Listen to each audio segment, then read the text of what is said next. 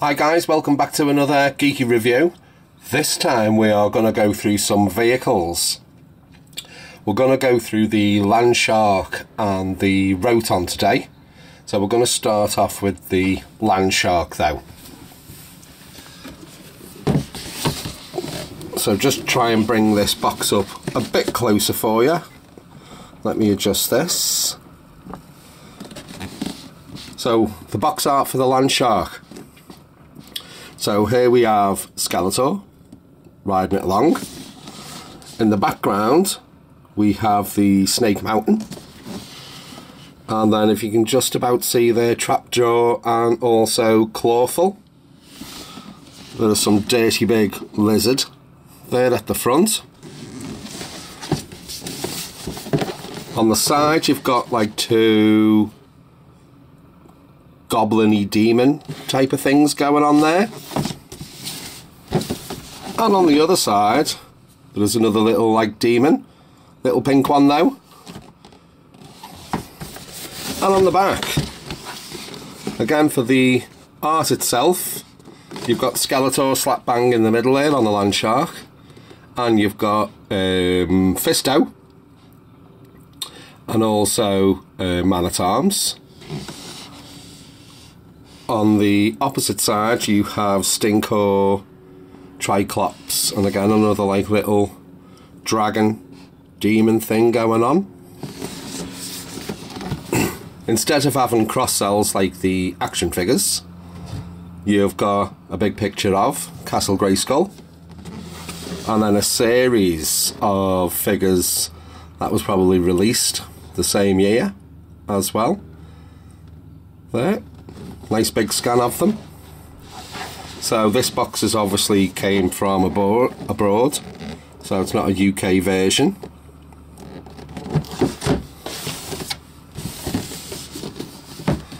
So if we just crack this one open,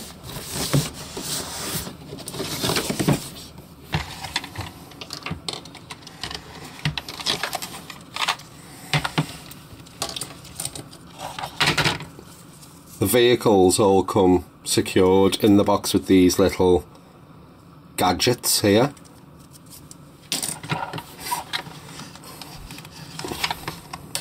But it's got this like little Lazzy band on. I don't know why this would be on here. Does it remove?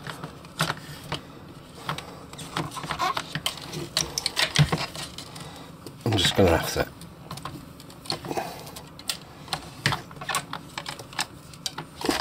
Can anyone tell me why this Lazzy band is just randomly stuck on these things? You're probably saying, Joe, you're doing it all wrong.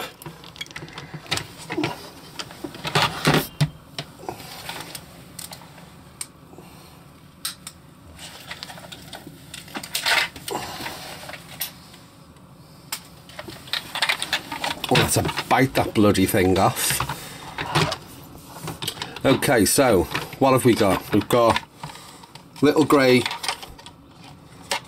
like Gatling guns on the side of each one.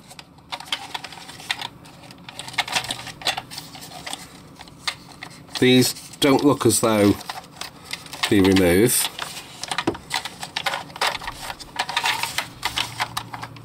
You've got the big jaw of the Landshark there, little tiny yellow eyes, but these teeth, they're not hard plastic,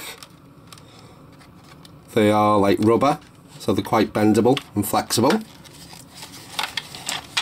In the cockpit you've got a little dashboard sticker. Now that was already stuck on, which is always good. And then you've got two little gaps there for the figure's feet. And on the back you've also got the thrusters type of stickers.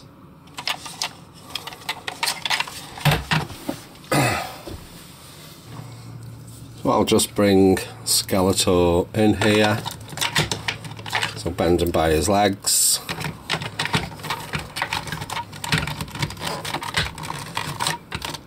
Slide him down and in.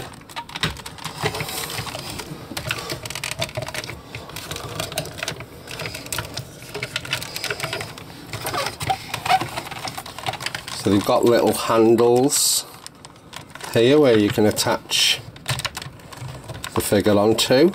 I'm assuming you look a bit too far away. No. Yes, they are. Yeah. They are a bit too far away for the figure. But when you are moving this land shark on a surface, the jaw moves up and down, whether you're pushing it forward or pushing it back. So it's on two little trap ties at the front and two at the back.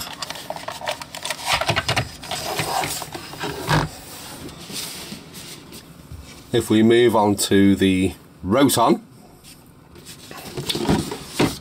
and start off with the box art. So from the top there you've got Skeletor again,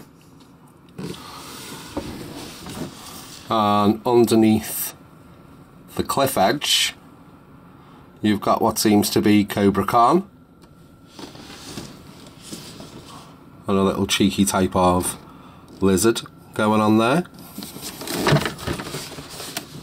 On the side you've got just a little snapshot of the hopefully, fingers crossed, upcoming Eternia, and you've got He-Man there on the Ground Ripper.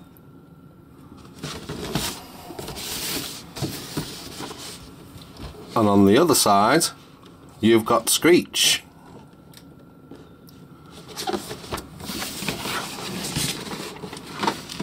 The back artwork, you've just got Skeletor again on the Roton without the cover, and in the back there you have got the Talon Fighter and also Stratos. You've also got some of the cross cells there on how to attach the gun turrets, the roofing, and there is also a front piece cover as well, and also the figures that came out when this was released. The Roton itself got two little beady red eyes at the front.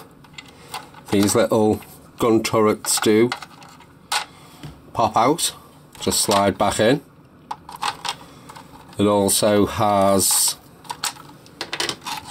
two little handles there for your action figures, and all the stickers have come already applied on the vehicle, which is good. Comes on 3 wheels at the bottom. Notice it comes with an actual stand, and I know you can buy certain stands on Etsy as well to display this so it can stand up off the floor. Shame it didn't come with one already, as usually some of the other vehicles that do fly actually come with opposable stands, but this one doesn't.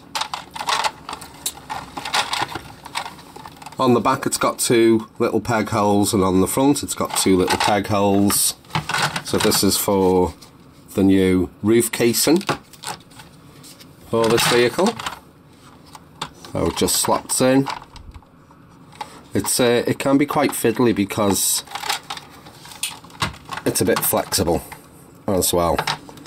So, but there you go. And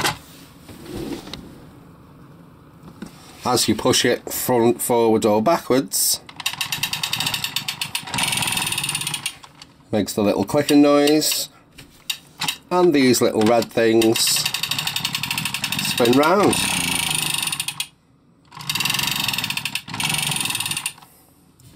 Bit of annoying sound, but there you go.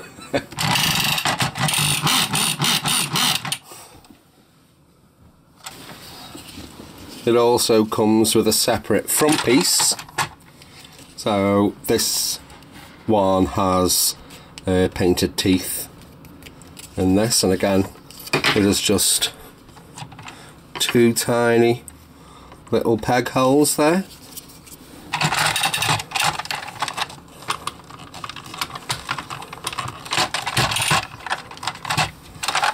It just plugs in, so you can have a variation on the front of the vehicle. I'll just get the trusty Skeletor in here. Fits very well, holds onto the little handles. Let's try the roof part.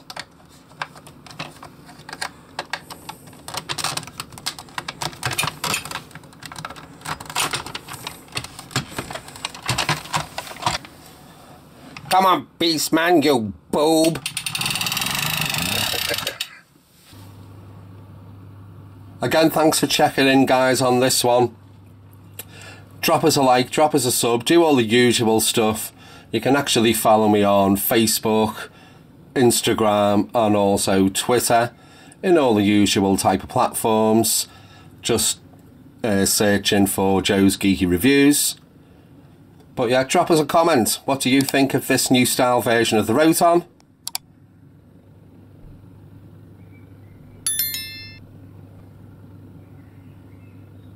Now I'll catch you next week. Thanks again for dropping in, guys. See you soon.